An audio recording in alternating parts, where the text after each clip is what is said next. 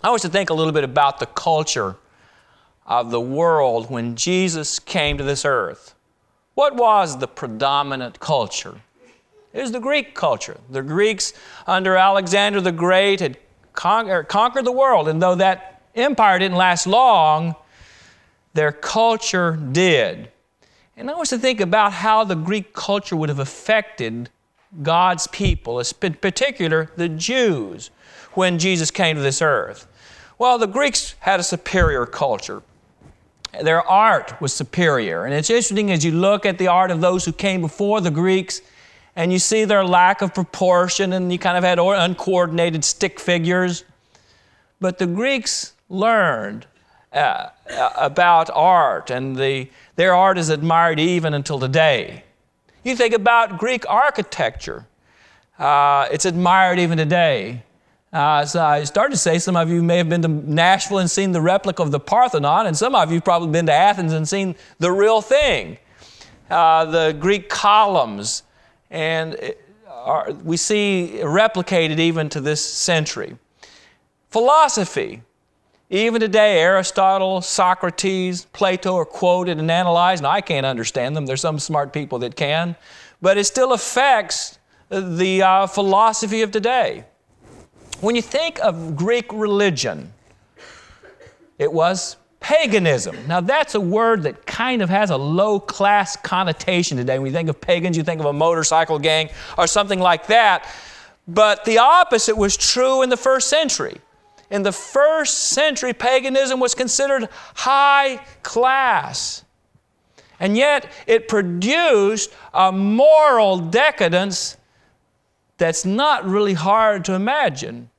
Can you imagine a god of wine and what the worship of that god would have produced? Or a god of erotic love? A god of war? And when Jesus came to the earth, the Greek religion had produced all kinds of corruption. We talk often of divorce and how it ran rampant among those of Jesus' day. It was considered nothing just to drop one husband and marry another. Slavery, just the whole Greek world was controlled economically through the slavery and the slave culture. And homosexuality and other sexual perversion. Most of the Roman emperors were sexually perverted. Well, how did the Jews, the people of God, confront this pervasive Greek culture? It was so superior to them in architecture, art, and philosophy, and the Jews were really quite backwards in those areas compared to the Greek. Well, there are different approaches that Jewish people took towards Greek culture. When we think of a group called the Sadducees, we think of compromise. Now, the Sadducees had their origin in the political maneuvering of the Jews just after the time of the Maccabees, and most of them were descendants of the Maccabees. They became the sect of the priest, and they pretty much controlled the Jewish government under the Romans. And they wanted to compromise with the Greek ideas in every way possible. They considered it to be superior to the Jews. They dressed like the Greeks. They gave Greek names to their children. They even exercised nude in the gymnasiums like the Greeks. And of course, that would have been anathema to the careful Jews of their day. Well, what was their attitude towards the Old Testament scriptures that God had given them? They claimed to respect them. And yet, the Old Testament scriptures contradicted Greek culture in so many ways, so they tried to find ways to get around them. In particular, they allegorized them. And they considered that in the Old Testament book, what you have is some kind of a hidden symbolic meaning. A Jew named Philo of Alexandria said that only an ignoramus, or something to this effect, would take the Bible literally. Luke, in Acts chapter 23 and verse 8, made his commentary on them. He said, they do not believe in angels, they do not believe in spirits. Because those concepts were absurd to Greeks, there was no way they were going to accept them. So, compromise. Try to harmonize Greek ideas with Old Testament scriptures, which is pretty much an impossibility. That was the way they tried to deal with the Greek culture of their day. But then, of course, there was another group, the Pharisees. And their way of dealing with all the invading Greek culture was just to kind of wrap themselves up in traditionalism and an inward focus on themselves. And they loved the internal battles among themselves because as they were battling each other, they didn't have to worry about all the evil that was going on around about them. They began really as a group that was going to oppose the Greek ideas, and they constantly battled the Sadducees about their compromise. And their battles were so bitter that on one occasion, one leader of the Sadducees crucified 800 Pharisees. You can imagine the hatred that must have existed between those groups. But even though the Pharisees were correct in opposing the compromise of the Sadducees, they themselves had gone far away from God in so many areas. Jesus talked in particular about the errors of the Pharisees. There in Luke chapter 18, when he was talking about one of them who went up to pray, Jesus said of the Pharisee, they trusted in themselves as righteous. He mentioned that one in particular, but I think he was referring to something that could characterize the group in general. They despised others. They had a kind of a superiority complex. They bound their interpretations as law. And examples that we know well in John chapter 9, when Jesus healed that blind man, they put up a big fuss because healing on the Sabbath, as far as they were concerned, was work. And same thing happened in Luke chapter 13, verse 14, when Jesus killed the woman with the curved back on the Sabbath, and other cases as well. In Mark chapter 7 and verse 5, we see them all upset because the disciples of Jesus ate with unwashed hands. And that was a violation of the tradition of the elders. And as far as we're concerned, their traditions, their interpretations were law. So, in summary, the Pharisees confronted paganism with tradition, with spiritual self-sufficiency, binding in their own interpretations as law, and an inward focus, an obsession with internal battles. Well, we think of the Sadducees and their approach to Greek culture, and the Pharisees, but there was another Jew who took on Greek culture. And of course, you know I'm talking of Jesus Christ. How did Jesus deal with Greek culture? Well, first of all, how did He not deal with it? Well, He rejected the compromising spirit of the Sadducees. Jesus taught there is a resurrection. You remember there in Matthew chapter 22 when the Sadducees brought a woman to Jesus, or they didn't bring a woman to, they brought a hypothetical case to Jesus about a woman who married 7 men. One died, married the next, and the next, and the next, and so she had 7 husbands in all. Which one's going to be her husband in the resurrection? Jesus' answer in verse 29 reveals a lot about His opposition to them. Jesus answered and said to them, "You are mistaken, not knowing the Scriptures nor the power of God." That's the problem with all compromisers today. Usually they don't know the Scriptures, neither do they know the power of God. Whenever they begin to doubt, could God do this? Could God allow His Son to be born of a virgin? Could God cause the earth to be covered with a flood? They begin to doubt on the basis of simple lack of acknowledgement of the power of God in the Scriptures. After this, Jesus just took them on and showed from the Scriptures and logic that they were wrong in saying that there was no resurrection. And that's something that compromisers don't like today, Scriptures and logic. Jesus quoted the Old Testament histories as fact, not as allegories. As far as Jesus was concerned, Jonah was a real person. Adam and Eve were real people. And He referred to them in His references to marriage and divorce in Matthew 19 and other passages. So Jesus not only rejected the Sadducees, but He attacked almost with more vigor the arrogant pride of the Pharisees. Jesus taught that it's possible to serve God, to be holy, without being self-righteous and arrogant. And how did He do that? Jesus spent time with sinners. In Matthew chapter 9, He was criticized for it. Why do you spend time with these types of people? But how would it be possible to help them without spending time with them? Who are the heroes of the Pharisees in the stories of Jesus? The priest? The scribes? The rich people? If they're mentioned in Jesus' parable, they don't usually come across looking very good. Think of the parable of the Good Samaritan. Who are the heroes? They are the tax collectors, the Samaritans, the shepherds, the humble people of His day. Jesus criticized the Pharisees for getting so wrapped up with little details and being indifferent to the great principles of the law. And of course, the summary of that criticism, which is found all through the 23rd chapter of Matthew, is in Matthew chapter 23 and verse 23. This is very important in understanding what is wrong with Phariseeism. Jesus said, "Woe to you, scribes and Pharisees, hypocrites!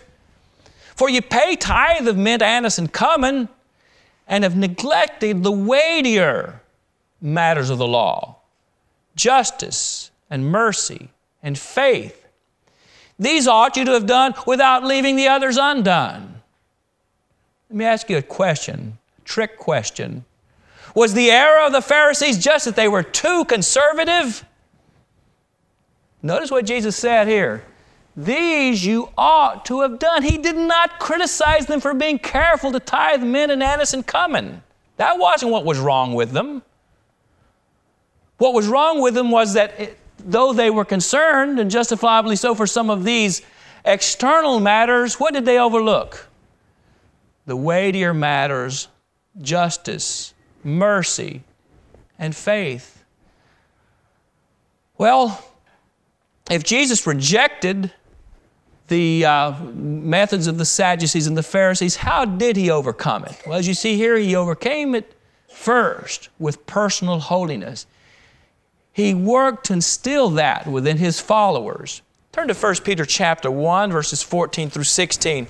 Notice the emphasis here that He gave to His followers through the Apostle Peter about personal, inward holiness. Jesus, through Peter, tells us, as obedient children, not conforming yourselves to the formal lust as in your ignorance, but as He who called you is holy, you also be holy in all your conduct, because it is written, "Be holy, for I am holy." You know, the holiness of early Christians stood in dark and great contrast to the ungodliness and the carnality of the first century Greek world in which they lived. And it had to have stood out. Here you have people divorcing, giving themselves over to lasciviousness, and all of a sudden in their midst appear these loving people who have all kinds of self-control. It must have made an impact. But not only did Jesus overcome paganism and His followers through their personal holiness, through an intense, fervent love. We know the verse, "By this shall all men know that you are my disciples, if you have love for one another." The concept of unselfish love was unknown to pagans. And here again, in their midst, all of a sudden appears a group of people who are completely disinterested in self and concerned with helping others, including those evil pagans, and efforts to serve and to help. That must have been very attractive. What a beautiful contrast. Jesus taught His followers to overcome paganism through an unwavering faith in the midst of persecution. That persecution was already beginning in the latter part of the first century. And Peter writes to Christians who are beginning to suffer this. And how should they deal with it?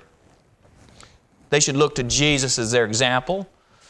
"For to this you were called, because Christ also suffered for us, leaving us an example that you should follow His steps, who committed no sin, nor was deceit found in His mouth, who, when He was reviled, did not revile in return. When He suffered, He did not threaten, but committed Himself to Him who judges righteously. And that is exactly the spirit that early Christians showed when they began to be tortured and suffered by the Romans. And you know, those old pagans didn't know how to deal with that. There was no in your face, you'll see that we're right, we'll challenge you to debate, we'll show that you are wrong. None of that. I think brethren need to avoid that type of attitude today in dealing with paganism. Instead, there was a calm and overcome evil with good confidence among many and most Christians, even as they faced torture and death. Now I want to ask you, in dealing with that ugly Greek paganism, which approach was most effective? Did the Sadducees get anywhere in dealing with that paganism, with their compromise? Of course not. They made no impact upon the Greek world. And the Pharisees, with their inward focus and obsession with their traditions, they made no impact upon it. Who made an impact on the Greek world? It was Jesus. And of His followers, it was said, those who have turned the world upside down have come here. Jesus Christ overcame paganism, not with compromise, not with traditionalism, but with holiness and love and dedication. You could probably preach the rest of this sermon for me, but no, stick around a little longer, but I think you know where I'm going is what I'm saying. Do we live in a pagan world? When we say pagan, we mean idolatrous. And of course we do. And what are the idols that we have today? Money. Greed is idolatry, according to Colossians chapter 3 and verse 5. And you see greed more and more and more. I know oftentimes when people want to think of greed, they want to think of white-collar greed. You know, big oil is making tons of money and all the stock market frauds and all the investments, and that's greed. Well, I guess it is. But I don't think that a lot of what we sometimes blue-collar people around us are any less affected by greed. Whenever I go into the 7-Eleven or the Quick Check, I have to wait in line behind 5 or 10 people who are going to make it rich. They're going to hit the lottery this time. I saw an older couple, must have been in their 80s, little sweet little couple in there, and they were getting a bunch of money, and I said, well, I asked the cashier, what do they want that money for? She pointed out the lottery machine over there. They were feeding the machine with $20 bills. Greed. And I don't know, I guess I'm taking it out on little old ladies now, but when I hear little old ladies in New Jersey talk about the big excitement of their life, went to Atlantic City, and Atlantic City's the big thing. It's greed. That's a part of the pagan world that we live in today. Pleasure, what the fancy word for that, hedonism. Yeah, have you noticed how much, and I think it's affecting our children. You notice how, let's have fun. Is it fun? And sometimes we say, let's go do something together. Is it fun? And I sometimes say, well, I don't know if you say fun or not. It'd be pleasurable. Well, if it's not fun, they're not interested. And I think one of our big challenges is teaching our children that there's a difference between having fun and living a meaningful, satisfactory life. Satisfaction and fun aren't always together. There are a lot of people I can talk to you about that have a lot of fun, but they're not satisfied with their lives. They don't have meaningful lives. The world doesn't understand this. If it's not fun, they don't want to hear of it. Pleasure is their God. And we even see a return of that old witchcraft and the old superstitions that accompany it. We even see, well, I missed that. We'll stick with that. We even see women who say, my other car is a broom, or my other mode of transportation is a broom, and it's kind of funny. But what do you have? You have somebody there saying, I'm a witch. One with a sense of humor maybe, but I remember reading an article one time talking about witchcraft, and one of the person was saying, this is why I'm getting involved in this, because in Christianity, men dominate. In witchcraft, women dominate. Oh, she really liked that. So she's going to go back to all that absurd superstition. We have our New Age movement with the astrology, the crystals, Nostradamus. Don't you worry about Nostradamus, but I'm not going to get off on that. He was a fraud just like Jeannie Dixon and a lot of these others. Don't you worry a bit about him. But that's all a part of the new paganism that we live in today. And if you stop and think about it, it's just copy, warmed over paganism that was existing in the days of Jesus. Well, how are we going to confront it? How are we going to deal with the paganism of today? Well, there's so many people today who want to deal with it with compromise, just like the Sadducees. And you just see even Christians who want to give in a little here, give in a little there. The worldly entertainment, the celebrity culture. You know, it's amazing how people just get so excited about the celebrities and wow. And you feel like saying, I guess this is one insult that I kind of like, even though it's nasty and I won't use it. Get a life. It's not a good insult. But when people just wrap themselves up in these shallow people and all excited about it, you know, if it were nice to say, you could say, just get a life, get your own life. Maybe it would be another way to put that thing. But that's what we see a lot of religious people involved in. Worldly clothing, we've talked about that several times this week. I don't want to beat a dead horse. But that's where we find ourselves compromising so often.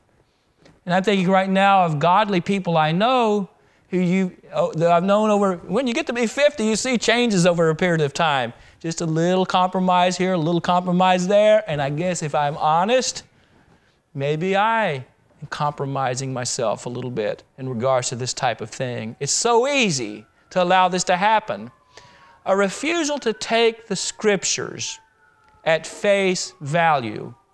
You know, if you quote the Bible today so often, you'll see those rolled eyes, especially on some of these TV shows where they're discussing some moral issue, and somebody has the audacity to quote the Scriptures. Oh, no, I can't believe this Bible thumper is coming in here to mess up our program by quoting this 2,000-year-old book. And a lot of people who claim to be Christians in the broad sense of the word do not want to take the Scriptures at face value. There are some things in the Scriptures that are just not politically correct. Well, let me see. I'm going to have to redo my outline here, but I'll just go through them here. Don't worry about that.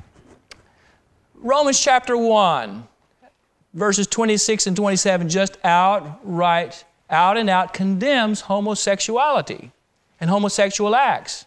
And yet I have a tract at home which is supposedly by those who claim to be Christians, which states that Romans chapter 1 is not talking about two homosexuals that love each other. It's talking about those homosexuals that abuse each other. And so that doesn't apply to us, and Jesus wasn't talking about that. What do we have? Compromise, a refusal to take the Scriptures at face value. 1 Timothy chapter 2, verses 11 and 12 limits the role of women in leadership and talk about not being politically correct. Those verses are not politically correct. And so we see those who claim to be Christians trying to compromise and trying to find a way around that issue. It was about a year and a half ago. I went and met with some brethren in Manhattan who have decided that this text does not prohibit women from taking a leadership role. And what they say is that this text is just condemning those Ephesian women who violently usurped authority, and they say that word usurp authority is the same word for homicide. So I guess they're concerned about Ephesian women's killing off the men or whatever. And that's all that text is condemning. And so they compromise with it. And of course, on divorce and remarriage, Matthew 5:32, Matthew 19:9, Jesus prohibits divorce except for fornication. And yet that's not politically correct today. And so we find ways to try to compromise with that and get around it. The bottom line is that many churches today claim to follow Jesus, but their spirit of compromise has taken the life out of them and rendered them irrelevant. Someone's pointed out the old church buildings in England and Europe in general. England's full of church buildings, but how many of them are practical? Most of them are either have been turned into museums or they've been abandoned, or perhaps sold to Muslims to make a mosque. English religion has been compromised to the point that it's completely irrelevant to most Englishmen today. Same thing's going to be happening in our country. And it's the result of what happens with the spirit of compromise. We would like to say that we only see the spirit of compromise out there in the broad religious world. But it's among those we consider our brethren, and even brethren that we've had fellowship with in the past. If you have a lot of teaching about Bible authority or a lot of teaching about worldliness, you'll see eyes begin to roll a little bit, and there he goes again.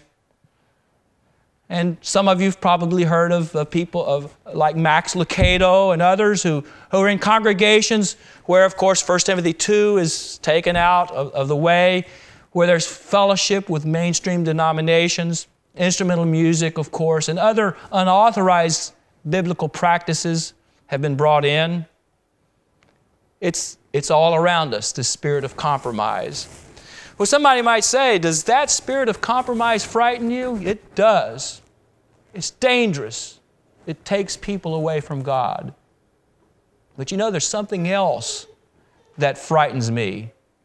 And that is that in reacting to Max Lucado and reacting to all the compromisers out there, that we may begin to circle the wagons and begin to start looking, as we pointed out the other night, as God's church is this small group of little churches that lines up with what we feel to be important, and just enclose ourselves there and begin to argue among ourselves and to just focus upon ourselves. And thus we have the Phariseeism, at least a warmed over Phariseeism, you might say. And what are some signs that this can happen to us if we're not careful? Taking refuge through enclosing ourselves in our own little isolated world.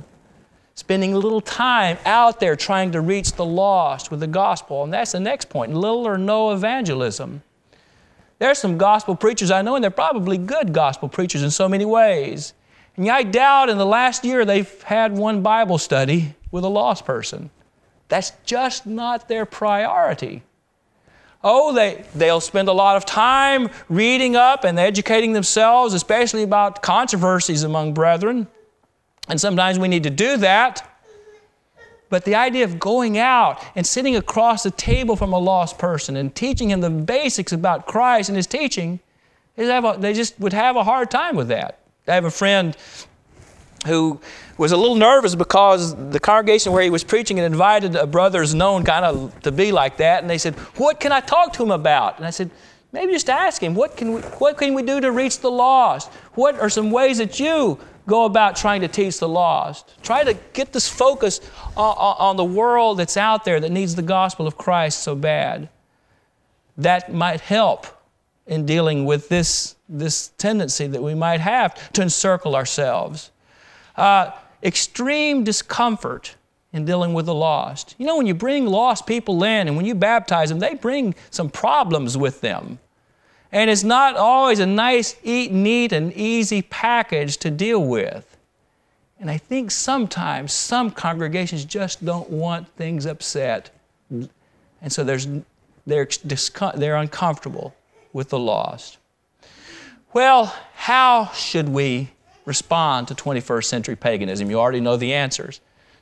Imitating Jesus. Can we deal with 21st century paganism by political activism? That's not going to do it. Have more Christian politicians? That's the solution. I heard somebody tell me that one time. That's not the way Jesus went about it. I think the keys are the same today that they were in the first century. That we sanctify ourselves. We separate ourselves from the world. And that comes through the Word of God, the truth of God's Word. And that requires constant study, constant monitoring, constant prayer, separation from the world in our manner of speech, in our entertainment, in our dress, intense, fervent love for each other. You know, that requires a lot of work. And sometimes we're just too busy to dedicate ourselves as we should to that intense, fervent love. Being known for our love requires effort. That means you're going to have to spend time when you're tired after work, calling some brethren, finding ways you can get them some food, babysitting for them. You know, that's something you can do to help the mothers here. Say, why don't you and your husband go out and have a nice night on the town, and in the nice sense of the word there, and I'll take care of your babies for you, your kids for you. That's the way that love can be extended. Fervent greetings. I like the way some of you are teaching your little children to go up and greet others. That's good. Have you ever noticed, and I'm going to preach on this one of these days, not tonight, don't worry, but have you ever noticed how often in the Scriptures there are exhortations to greet one another with a holy kiss, and how to greet each other fervently? That's important to help us develop that intense, fervent love. And that's the way we're going to reach the lost out there, by showing them with love a better way than the way of denominationalism, a better way than the way of paganism. You know, there's an interesting point along this line that someone pointed out to me one time.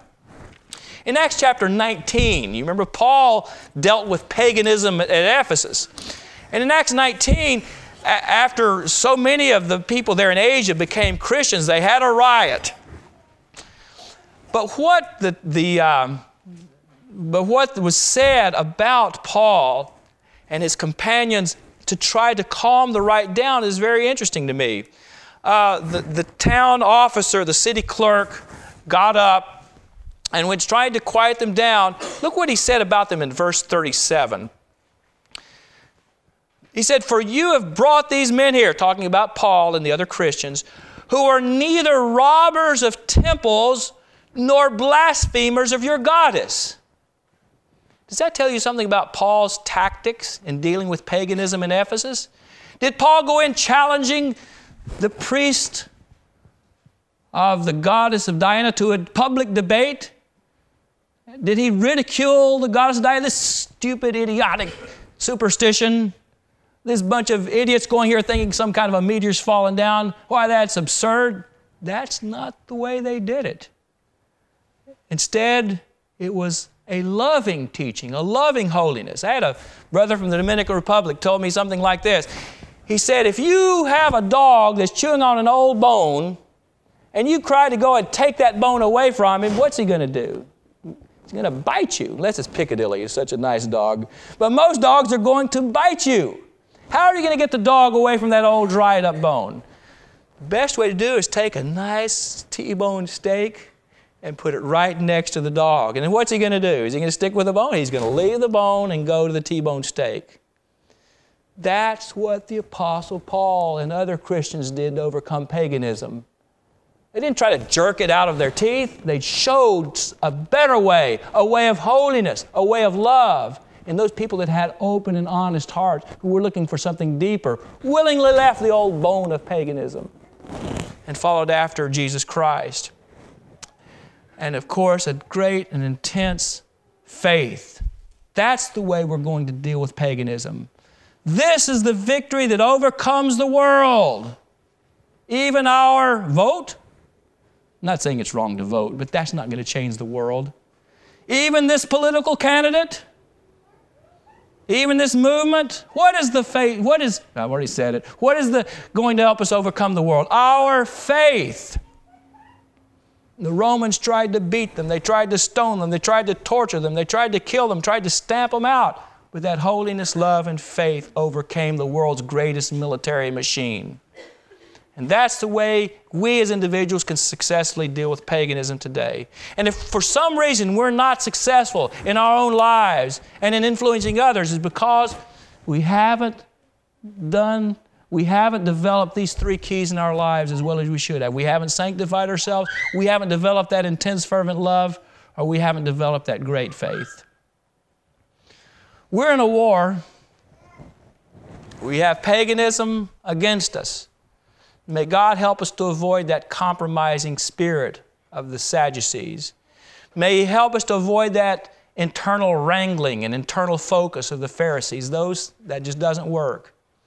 May He help us instead to imbibe the Spirit of Christ, His holiness, His intense love, and His faith which overcomes the world. What did Peter tell the people on the day of Pentecost? Be saved from this perverse generation. Satan wants you to be swallowed up in this perverse generation, wants you to have an empty, meaningless life like most of the people around us. But Christ wants you to overcome. You decide whose side you'll be on, Satan's side or Christ's side. Someone tonight want to declare themselves to be on Christ's side? Jesus said, he that believes and is baptized shall be saved. Those are the initial steps which put us in the Lord's army to battle against Satan. If someone hasn't done it, we can help you in doing that tonight. We can help anyone else in any other way to fight against the ungodly influences around about us. Let us know. We can pray for you. We can study with you. You let us know and we can help in any way that we can.